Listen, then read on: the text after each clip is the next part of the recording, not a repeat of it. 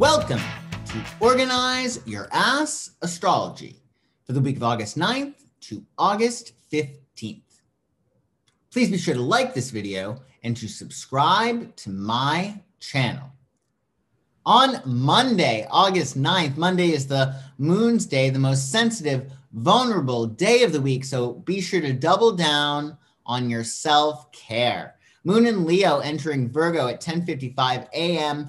EDT. And on Monday, we're right on the heels of the new moon in Leo that we had on August 8th. So the new moon and the waxing moon, which is the 2 weeks after the new moon, so until August 22nd, it's about bringing new things into your life. It's about attracting things. And you may want to find out where 16 degrees of Leo falls in your astrological chart, as that's where there's likely to be a new beginning. You can also read your horoscope for the new moon that I wrote. I'll put the link to that down below. But irrespective of where 16 degrees of Leo falls in your astrological chart, you want to use these next 2 weeks to allow Leo things into your life. And that means things that you really, really love. Anything pertaining to fun, play, children, creativity, romance, and self-expression. You want to really engage with the inner child and follow your bliss over the next 2 weeks under this cycle. Also on Monday, Venus will oppose Neptune. So it's not best to make major decisions under this transit, as we may be over idealistic or gullible. While not great for romance or investments, this transit is good for art, as work is likely to be inspired. Spiritual pursuits are also favored, and music, movies, or dancing may catalyze the fantasy or glamour desired under this influence. So work your imagination, meditate, visualize, play, escape in healthy ways under this transit. On Tuesday, August 10th, get your motor running. Head out on the highway. It's Mars's day, the planet of action, drive, and initiative. So it's a great get shit done day, especially because the moon will be in workhorse Virgo. Virgo keywords and phrases include analysis, organize, order, cleanliness, details, discrimination, service, modest, health, work, and process. Virgos love systems and processes. Also, on Tuesday, Mercury will oppose Jupiter, arousing grand ideas and increasing our sociability. This transit may make it hard to decide what to do. Be sure to use that Virgo moon energy to be very discriminating as to what you put your attention on. There's also a tendency to skip over the details with this transit or to take on too much, so easy does it. Your ideas may be challenged by others, which actually might be helpful in clarifying your vision, because under this transit, sometimes we can't see the forest from the trees. Strike a balance between being too provocative or too boring. On Wednesday, August 11th, Wednesday is Mercury's day, the planet of communication, so be sure to pad your schedule with a little bit of extra wiggle room. You never know what might come up out of the blue under Mercury's day. Virgo moon for most of the day entering Libra at 4:07 p.m. EDT. Remember to use the Virgo moon for service, hyper-focusing, cleaning, organizing, detail orientation, systemizing, regimes, and processes. Also on Wednesday, Venus will trine Pluto. So Venus is love and money, and a trine is a harmonious aspect, and Pluto is power. It's god of the underworld, and it's intense. So even though this is a harmonious aspect, you still have to, make sure you're channeling your energy effectively. Increasing our intensity and passion, this transit is ideal for intimate relationships and creative projects. Sparks are in the air, so meeting someone you fancy is very possible. Watch out, however, for obsessions and fascinations. Channel any extra fervor into something that feels good and is conducive to your values and goals. Some famous Virgos include Lauren Bacall, who was much maligned later in her life. She was considered quite the bitch, but there might be a very good reason for that. After Bogey, Humphrey Bogart, the love of her life, died, she formed a friendship with Frank Sinatra. That friendship turned romantic. Sinatra proposed to her, and when it got leaked to the press that they were getting married, Sinatra called the wedding off. So there might be a reason why she was such a bitch. Cameron Diaz, cute little actress. Also Regis Philbin, who is considered the hardest working man in show business, who I actually got a chance to read. This is called Elements, You want to go to the front, you're going to the back. So you always want to go forward, metaphorically as well as literally. Pretend you're in Las Vegas. This is going to be part of Regis and Rogo. We'll take this on the road. Oh no. That's not a good sign.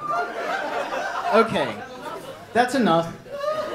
Regis, what I need you to do is, with your left hand, separate the deck into 3 even piles. Okay, now what I need you to do, Reg, is pick a pile. Pick a pile. I'm going to go this one. Is that your final answer? Oh, boy.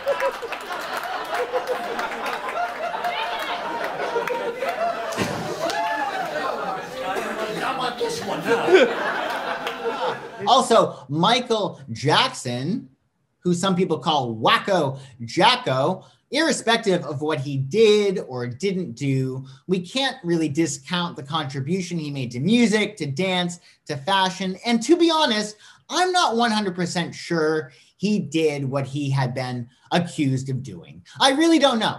I might not be objective because I grew up listening to Michael Jackson. He was one of the first records I had. Some of the stories seem a little bit iffy. I'd love to hear what you have to say, though. Do you think Michael Jackson did what he was accused of doing? Do you think so? Let me know in the comments. I'd love to hear what you have to say, because I can't really bring this conversation up at dinner. People don't like it. I can't understand why. Also, Keanu Reeves, who is extremely Virgo, very Virgo indeed. In fact, Keanu Reeves wants you to know, in the era of Me Too, exactly where his hands are. So whenever he winds up hugging or embracing a woman, he always has his hand out, showing that he is indeed not touching her. He even did it with Dolly Parton. His hand is here. I'm not touching her. He doesn't want to be accused of Me Tooing someone. I think, quite frankly, this is preposterous. Have we really gotten to the point in which we can't grab somebody's waist when we're embracing them for a picture? I mean, I understand him being prudent, but I think that's a little too much, a little too Virgo, if I'm honest. In any case, these are 5 Virgos who have brightened up the world. On Thursday, August 12th, Thursday is Jupiter's day, the planet of expansion and growth and opportunity. So be sure to think big and maybe go out on a limb on Thursday. Libra moon, Libra keywords and phrases include adjustment, aesthetics, balance, charm, compromise, partnership, diplomacy, fairness, and indecision. Like the scales, Libras sometimes have trouble making up their minds, but once they do, supposedly it is final. On Friday, August 13th, it will be Friday the 13th, which I don't think there's anything unlucky about Friday the 13th at all. I love Friday the 13th. 13 is a number of Scorpio. It's the number of death. So there may be some kind of completion. The cross sum of 13 is 4. 1 plus 3 being 4. So it's a number of completion. So there's nothing unlucky. Be sure to have fun and spread the love on Friday the 13th because it is Venus's day. Dually so because the moon will also be in Libra for most of the day on Friday. So love, love, love. Energy at its basis is love. All energy at its basis is love. Even if you hate someone, the basis of that energy is love. If you drill down to all emotions, it all comes down to love. So if you want to have as much energy and stay healthy and strong than love, and bypass all that other bullshit that is not love, because love is the only thing that's real. Energy at its basis, all energy at its basis is love. Libra moon for most of the day, entering Scorpio at 8:01 p.m. EDT. So you could have a hot date night Friday night. Libra moon throughout the day on Friday is good for partnering, beautifying, pampering, creating balance, negotiations, and kissing and making up. Some famous Libras include Bruce Springsteen, amazing musician. If you need some good workout music, put some Bruce on your workout playlist, specifically Born to Run, a really great workout song. Serena Williams, who is ruled by Venus because she's a Libra, yet it's her sister whose name is Venus, which I think is funny because Venus Williams is actually ruled by Mercury because she's a Gemini. Meatloaf, who will do anything for love, but he won't do that. But what is that he won't do? Is it he won't leave his wife? Is it a sexual act he won't perform? If you have any idea, I'd love to know. Just put your thoughts in the comments. Olivia Newton-John, who in an interview said that she didn't think her character or the storyline in Grease was sexist at all, that it was just about a girl in love with a boy. And I happen to agree. Luke Perry, who unfortunately we lost 2 years ago. He was only 52. And in fact, his death really shook a lot of people, probably because we grew up watching him as Dylan McKay on 90210. And he was very much loved by anyone who knew him. It seems just a really, really great guy. There are 5 Libras who have brightened up the world. On Saturday, August 14th, Saturday is Saturn's day, the day of the week ruled by the planet Saturn, the planet of discipline and responsibility.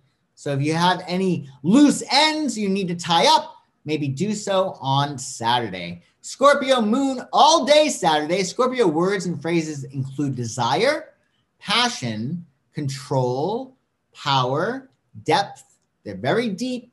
Regeneration, sexuality, emotion, survival, trauma, intensity, and mystery.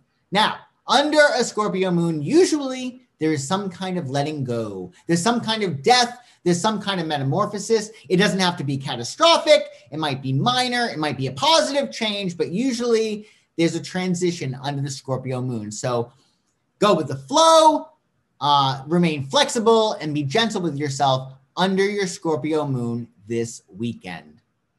And on Sunday, August 15th, Sunday is the sun's day, so be sure to celebrate yourself, celebrate being alive.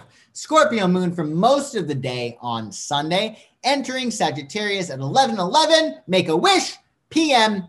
EDT. Scorpio moon on Sunday is good for research, investigation, healing, sex, regenerating, transforming, endings. If you have to let something or someone go, do it under a Scorpio moon.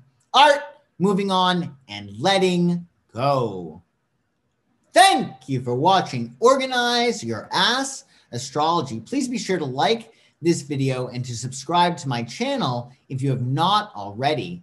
And if you're looking for a psychic astrology reading, we will read your tarot cards, we'll run your astrological chart, show you how you can make the most of the sun in Leo. Just check out my website, psychicsun.com, and we will hook you up with a reading. Have a kick-ass week, and I will see you soon.